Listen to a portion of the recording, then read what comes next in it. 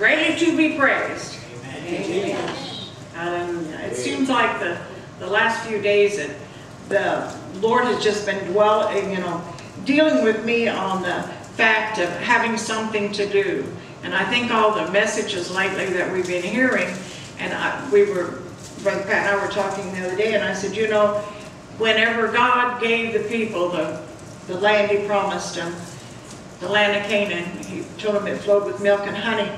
Amen. But they had to cross over Jordan. But you know, they had to do something in order to receive that land. Yeah. They had to go in and they had to fight all the enemies. Amen. Now God gave them the equipment and the way to do it on each and every one of them.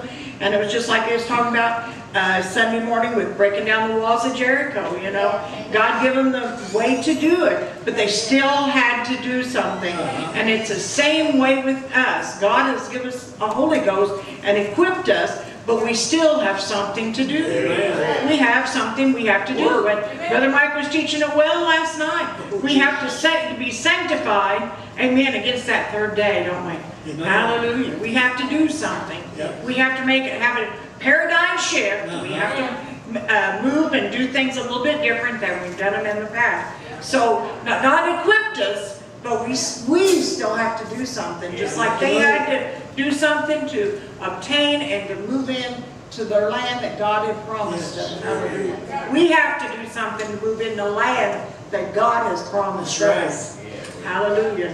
God's good. You have to make an effort, because if you want God to make an effort, you got to set it up. Absolutely, absolutely.